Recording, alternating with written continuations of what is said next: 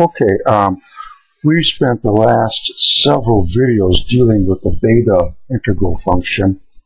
In our introduction video, we laid out what the definition is for it. And then, based upon this definition, it was pretty simple to derive a trig counterpart for the beta function. Then we spent 3 videos deriving a relation between the beta function and the gamma function. And in the last integral, or the last video, we derived a reduction formula for the beta function. And now we want to use these relationships here to solve different types of integrals. And we have here integral from 0 to 1 of x cubed times 1 minus x squared dx. And if we look at this, we can say, well, this would be a beta function of 4, 3. And we could use this right here to try to get a numerical expression for this. But let's start off here with our reduction formula and see how that works out in practice. So here we have the beta function of 4, 3 equals m minus 1 times n minus 1. So you have 3 times 2. Then m plus n, subtract 1, and then subtract 1 again. So that's 7, and this 1 is 6 times 5, times the beta function of 3, 2. You see, applying this is a lot easier than what it looks. And for this beta function, let's see if we can apply the reduction formula again. So here we have 3, 2, we have this coefficient, then 3 minus 1 and 2 minus 1. That's going to be 2 times 1. 3 plus 2 is 5, minus 1 is 4. Subtract 1 again. And this would be the beta function of 2, 1.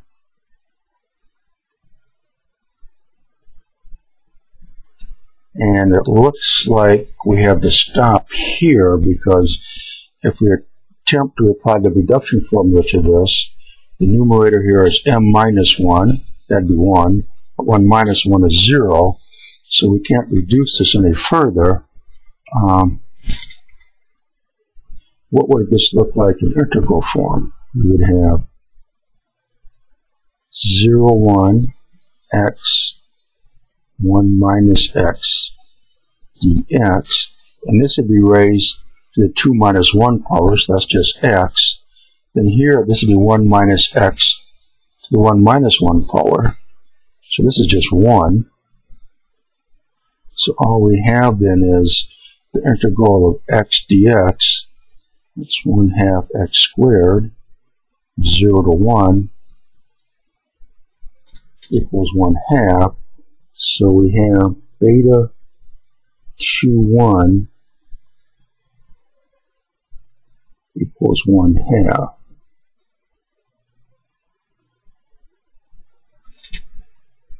So let's go back to where we were with this.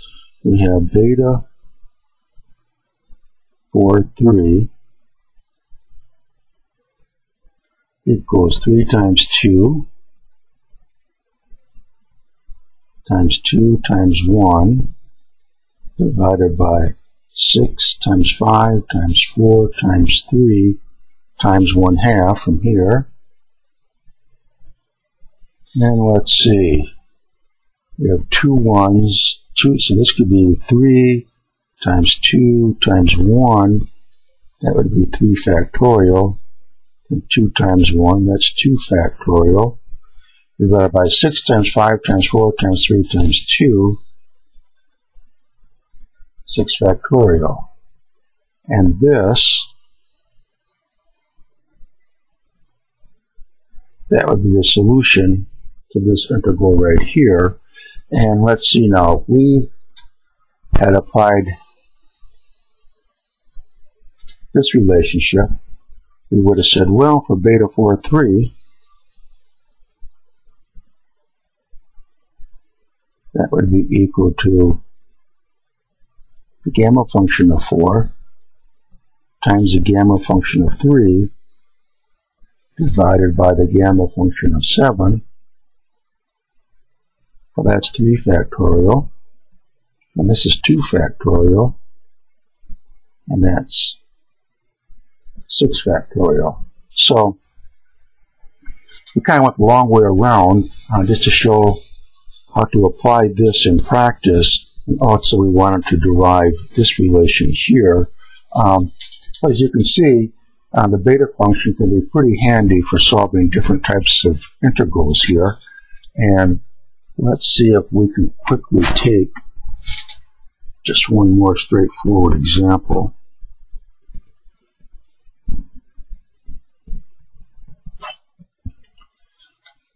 Let's see, suppose we had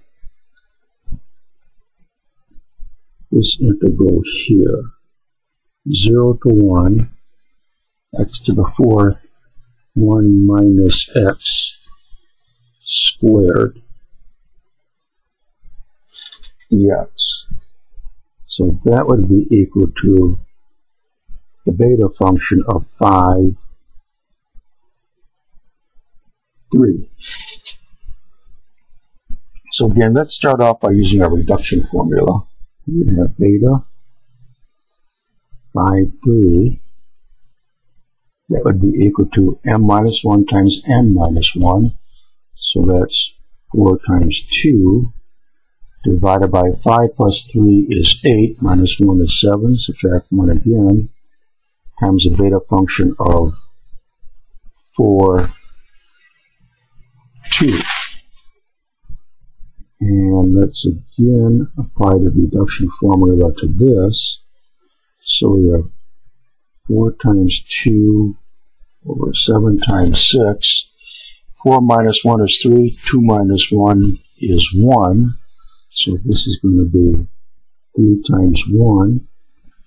4 plus 2 is 6. Subtract 1 is 5. Subtract 1 again is 4. That'd be the beta function of 3, 1. And again, we can't reduce it any further because this will give us a 0 in the coefficient.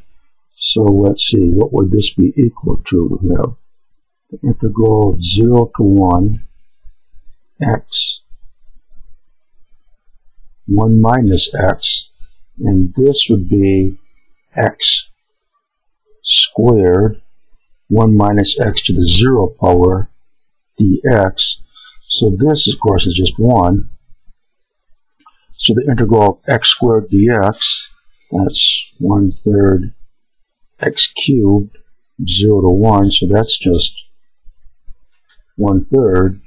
So there's another basic identity here.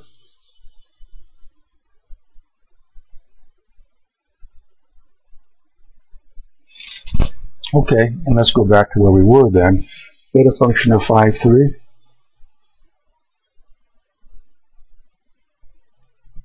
Equals this. 4 times 2 times 3 times 1 times this, 1/3, divided by 7 times 6 times 5 times 4. And let's see what we have up here. 4 times 2 times 3 times 1, that could be 4 factorial, times 1. Down here we have 7 times 6 times 5 times 4 times 3. If we had a 2 down here, that would be 7 factorial. So let's multiply top and bottom by 2. And this now becomes equal to 4 factorial times 2 factorial divided by 7 factorial. And of course, if we had